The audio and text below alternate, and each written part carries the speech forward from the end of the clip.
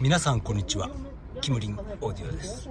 鶴のマークといえば、はい、RS 渡辺さんです。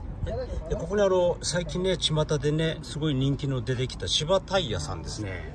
はい、こういったネーミングのタイヤですね。23とかなんかいうやつですね。お兄さん。はい、これサイズは？サイズは18550R15。18550R15。こんなパターンですね。はい、ちょっと引いていきます。おっと。男のビス止め。はい。さすがです。はい。旭川からお越しのおっchanワークスさん。やらかしましたっすね。はい、やらかしました。出てないですか？出てないですね。さすがです。これスペース入ってますね。赤色のね。これ5ミリ。これスタッドボルト大丈夫ですか？長さ。はい。まあ、それは野暮なことは聞くのやめましょう。はい。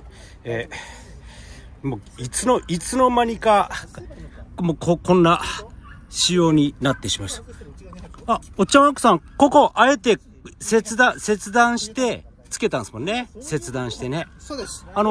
将来的にバンパー脱着を兼ねて、これ、本当は一本物なんですよね。そうです。で、それをこう、切断して、この切り口のところはおっchanワークス、これ、タッチペンかなんかで、あ、すいません。あんまり、近くで見ないです。すいません。はい。男のビス止めです。はい。こんな仕様になっております。はい。この RS 渡辺さんのホイール、これサイズ、何サイズになるんですか？ 6J の 6J、インセットプラス40です。インセットプラス40、はい、で15インチと、はい、でタイヤが185、はい、185です。ああ、そうですか。今これまだ RS 渡辺さん、これね、1本まだ 4,5 万ぐらいするんじゃないですか？はい、します。4、5万、1本 4,5 万。はい。どんぶり勘定で1本 4,5 万ということで。あ、これ、プラグじゃなくて、これ、キャップも、おー、はい、なるほど、さすがです。はい、これ、ナットはこれ、折戸学さん監修のデジキャン。へー。あ、五角形ですね。ほう。ペンタゴルです。これ今ちょっと僕RS 渡辺のホイールのことちょっと分かんないですけど、ここ本当は専用のナットで組むっていう仕様もありましたですよね。一応メーカーの方ではそれを推奨してますけど、テーパーの角度同じなんで大丈夫かな。なるほど、分かりました。はい、これがこれどうですか？出てないですか？あまり出てないで、ギリギリですね。これヒゲが出てますね。これヒゲがちょっとこれ危ないですね。これヒゲの分がちょっと危ないですな。はい。